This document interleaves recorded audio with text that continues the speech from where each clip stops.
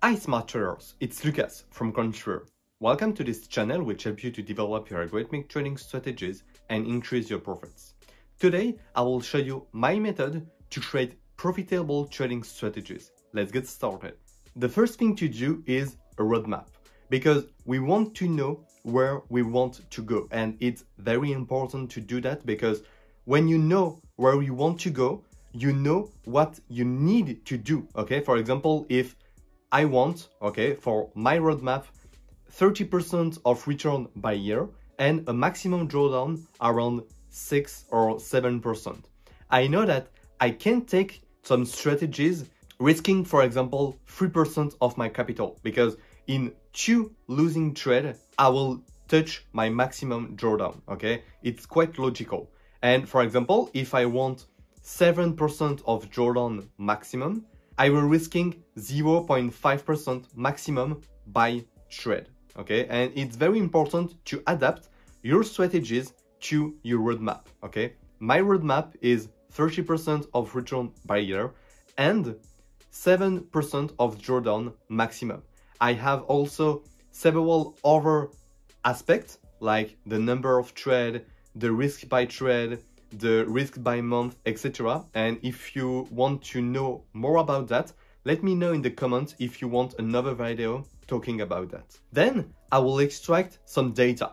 You can really take the data that you want, okay? The most used data are the candle, okay? Open, high, low, close, volume, etc. Okay? But you can take fundamental analysis, you can take alternative data, you can really take what you want, okay? So it's very important to base your analysis on some data, okay?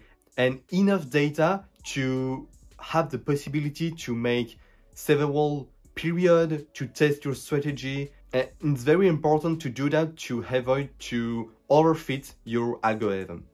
To extract my data, I use generally MetaTrader 5 because I trade on MetaTrader 5. I will use the MetaTrader 5 Python library to extract the data. And if you want to know more about that, you can check my course, MetaTrader 5 Live Trading using Python, with the link in the description. Then we need to create some features. It's the features engineering step. And it's very important to do it very carefully because if you will give some garbage data to your algorithm, in output, you will have garbage output. So you don't need to skip the features engineering step. It's very important. So now I will give you some new features that you can create using the candle. For example, all the technical analysis, you can create some price action, you can create some short analysis, you can create quantitative variable like the previous return, like the volatility of the market. You can really create a lot of things. You can create alternative data. For example, you can check the impact of the Elon Musk tweets on the market. So you can really create a lot of features. Then once we have some very good features, we can create some algorithm.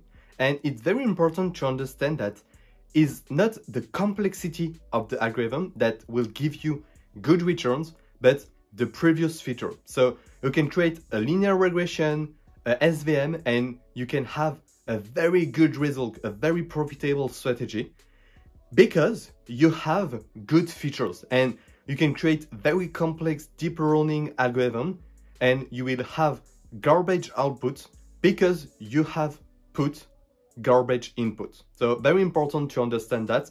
Usually I use only machine learning data because I work on hourly data. So I have less than 100,000 data. But if you have very huge data sets like 300,000, 1 million, you can work with deep learning. For example, if you work with minute data for scalping strategy, you can use deep learning. Now we'll talk about the backtest. It's really important to understand that the backtest is the most important part, really, because features engineering is important, the roadmap is important, but if you make some error here, it's not really important because you will find them in the backtest. So if you make an error in the backtest, you will lose money, okay, obviously. So first, you need to code it very carefully. You don't need to make some interference in the data, for example, predict the past using the future. It's very important, okay? Okay, someone can expect that it's a little obvious, but when you code, it's very frequent to make this issue. It's very important to hear what I will say. You need to take some data that you don't have used never in the process, okay? You will train some algorithm, you will test your strategy, you will optimize, etc. You take a big part of the data, 80% for example, you will work a lot on this data, you will optimize your strategies, you will create your algorithm, you will make a lot of things. And the last 20%, you will never touch them. You will use them only one time. You will optimize your strategy on the 80%, and once you think that your strategy is good for the real world, you will take the 20 last percent and you will backtest your strategy on this 20 last percent of the data.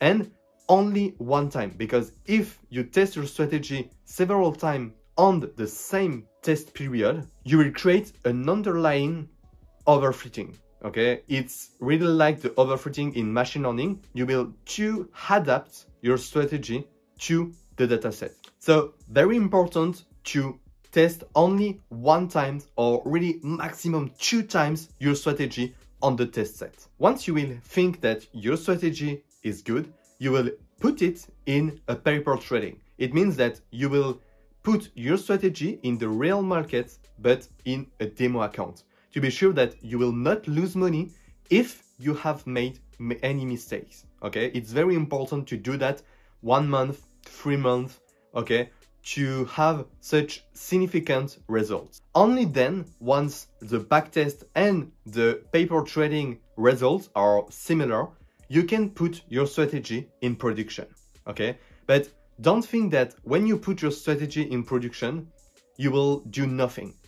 Once your strategy is on the real market, you need to keep looking the results of your strategy to be sure that over the time, the market will not go to the equilibrium. And so if the market go to the equilibrium, theoretically, your strategy doesn't work anymore. So you will need to cut your strategy, find some other strategies, and then repeat until you want to make trading, okay?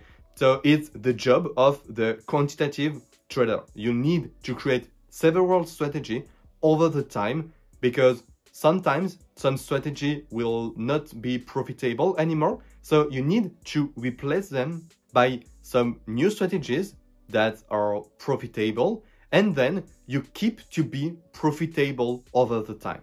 That's all for this video. Don't hesitate to tell me in the comments if you prefer this type of video. It's very essential to me to create some more interesting content. And don't hesitate to like the video. It's very essential for my SEO.